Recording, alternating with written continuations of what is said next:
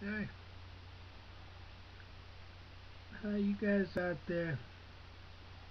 I'm a little sweaty today. It's getting hot. It's gonna be a hot weekend out here in the desert. I hope that you enjoy some mild weather.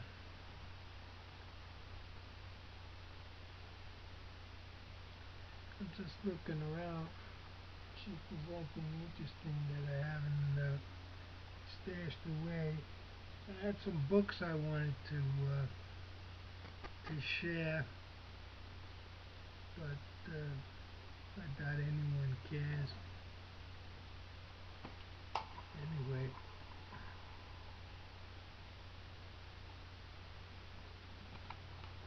try to break out a few tunes in the interim.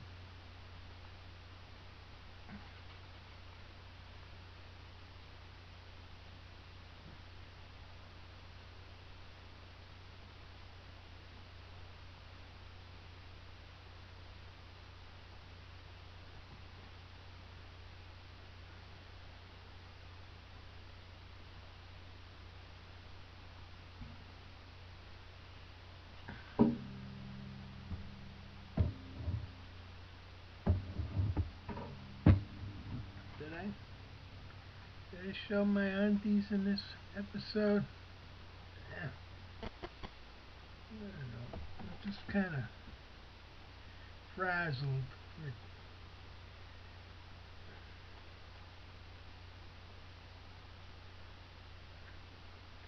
There's a book by Gilbert Hyatt called Talents and Geniuses. When was it written?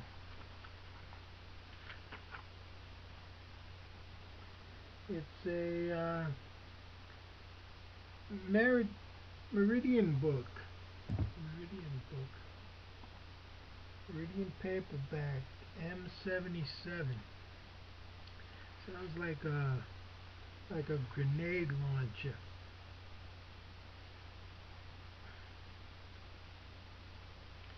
This is a new selection from the discussions of literature and other arts which I have been broadcasting during the past 5 years or so every Tuesday evening at 9:05 from station WQXR in New York City. I remember QXR. I'm sure you New Yorkers. They play classical music and stuff. Anyway, I looked at a little bit of this. Talent and Geniuses by Gilbert Hyatt. Here's a Cliff Notes to Test the Ubervilles by Tom Hardy. $1.50. Guess it's a lot more now.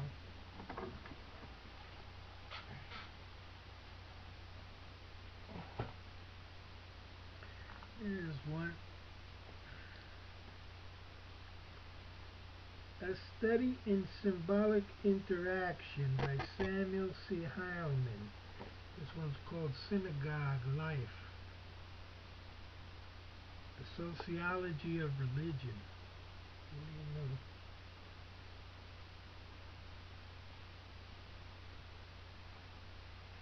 As part of their adherence to halacha, Orthodox Jews observe the law against any travel other than by foot on Sabbaths and holy days. I remember that stuff. Remember you have to walk everywhere for the high holy days? It's a tough read though. Synagogue Life. Anybody interested? Chicago University Press, I believe. Let's see what else we got here. Well, this is a famous book. Strunk Jr. and E.B. White's Elements of Style. With a foreword by Roger Angell. That's the baseball writer, I think. He writes for the New Yorker. Parentheses. A sentence containing an expression in parentheses is punctuated outside the last mark of parentheses exactly as if the parenthetical expression were absent. Quotation. You need to learn elementary. Let's see. Use of the proper case of pronoun. Use a dash to set off an abrupt break or interruption and to announce a long, positive, or summary. Do not break sentences in two. Good book. A good writer should memorize that stuff. And here's a famous little book, Harper's Index book. This is really old. Yeah, not that old. 1987, book 695.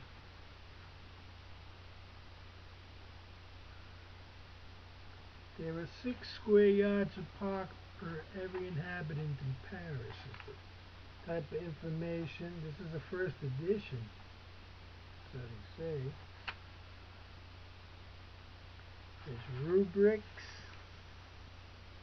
nostrums, pastimes, facades, fads, freaks, and wonders. Let's see what's in freaks and wonders.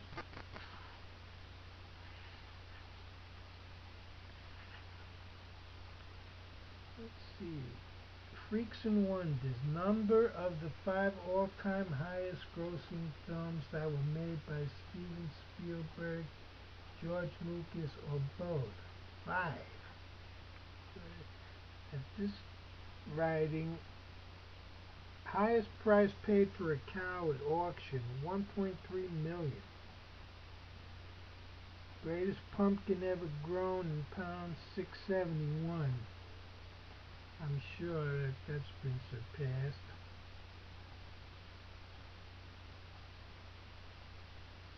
The street corner of 59th and Lexington is the world's most crowded street corner. And the longest recorded flight by a chicken, 302 feet 8 inches. Good stuff. What else we got? We got a few more here. Writer's Resources, the Watson Guptill Guide to Workshop, Conferences, Artist Colonies, and Academic Programs. Nice gift. 1995, man. Let me show you inflation. Nice place. Key West Literary Seminar and Writers Workshops for playwrights, poets, non-fiction and fiction writers. At the southern tip of Florida. Founded in 1983.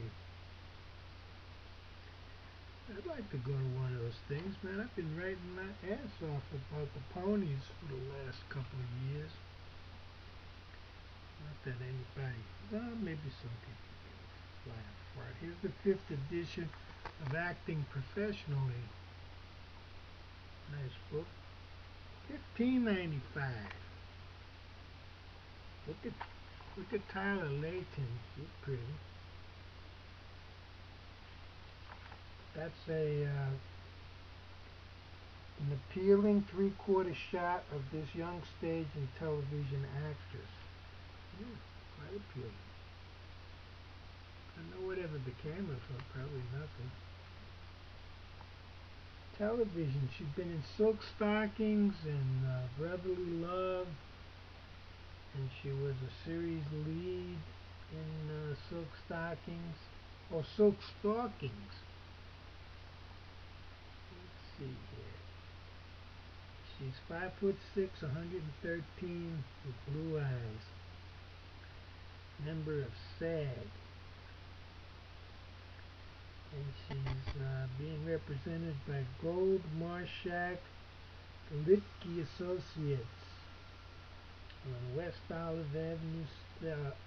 In Burbank, 3500 West Olive, right there where the studios are, I think.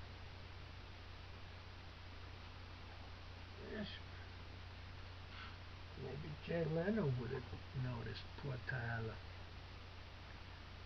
Let's see here. Yeah, here's a good one. The, there's a little book. Little books are cool. I dig little books. I can't read big books anymore. I can read little ones. This is the famous uh, Penguin 60s classics, The Gilgamesh Enkidu, a stirring chronicle of heroic adventure and friendship, miraculously preserved in clay tablets. The famous Babylonian epic of Gilgamesh, from which this extract is taken, dates from the 3rd millennium BC and is the finest surviving epic poem before Homer's Odyssey and the Iliad. Both mortal and god, Gilgamesh is superior to all men in looks and strength. He finds a companion in Enkidu, and a firm friendship ensues. Enkidu's fate is sealed when their adventures incur the wrath of the gods. Man, and who doesn't incur the wrath of the gods? And Gilgamesh is left to contemplate the inevitability of death. Truly an epic. Epic of the Gilgamesh. They made that into one of those monster movies that Hollywood is so prone to make. With flying ninja warriors. And here's a quick guide to the customs and etiquette of Panama, in case anybody's trying to escape the New World Order and wants to hang out in the jungles south of Panama City. There is much casual racism in Panama, which has a vast cultural misc. Historically, black people have had to fight for equal rights, and in the days of the canal construction saw disgraceful inequalities, such as whites being paid with gold and blacks with silver. That's an old story. But the President of the United States is a black man, and here's another black man, St. Augustine. Blacker than the Kembe Mutombo. The Confessions of St. Augustine, one of the true classics. In this edition here, the New American Library one would have set you back $3.95. Great book. St. Augustine. There was an occasion when my mother had brought, as was her custom in Africa, cakes and bread and wine to some of the chapels built in memory of the saints, and was forbidden to do this by the doorkeeper. When she found that it was the bishop who had forbidden this practice, she accepted his ban so devoutly and so willingly that I myself was amazed to see how much more readily now she would condemn her own practice of the past than dispute the bishop's prohibition. Where are you going to find that kind of stuff? You know?